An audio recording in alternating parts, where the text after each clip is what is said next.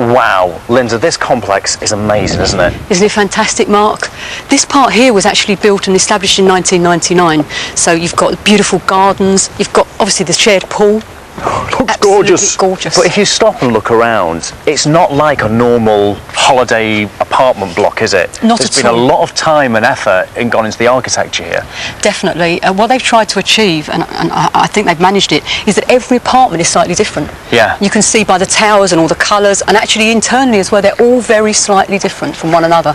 It's a lot of people at home will recognise this. It's a slight Floridian feel.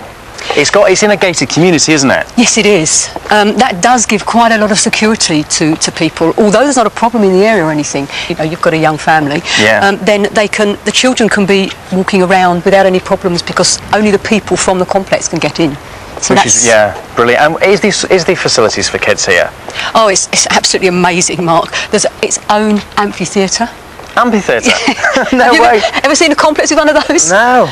They have children's entertainment early afternoon and early evening, and then actually in the evenings they have it for adults. Is it a full-size amphitheatre? Yeah, yes, amazing. They've got children's play area, you know, slides and such like. Got tennis courts when they get a little bit older as well.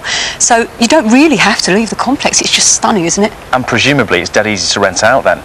Amazing price. You can get actually £450 a week in the summer here. Really? Yeah. I mean, the Italians basically, you know, you can rent to anybody, but the Italians, they rent for 2 months at a time in the summer, July and August. And the properties are so spacious with so many facilities. Because what I haven't mentioned is that we've actually got shops on site, restaurants. So you don't, as I say, you don't have to go anywhere. There's a little clothes shop, supermarket, so you're shopping all here. And is it easy to get here from England? Very, very easy. You've got budget or scheduled airlines. So you've got Barry or Brindisi, 2 airports to choose from. And it's just over an hour, obviously, you know, in the car.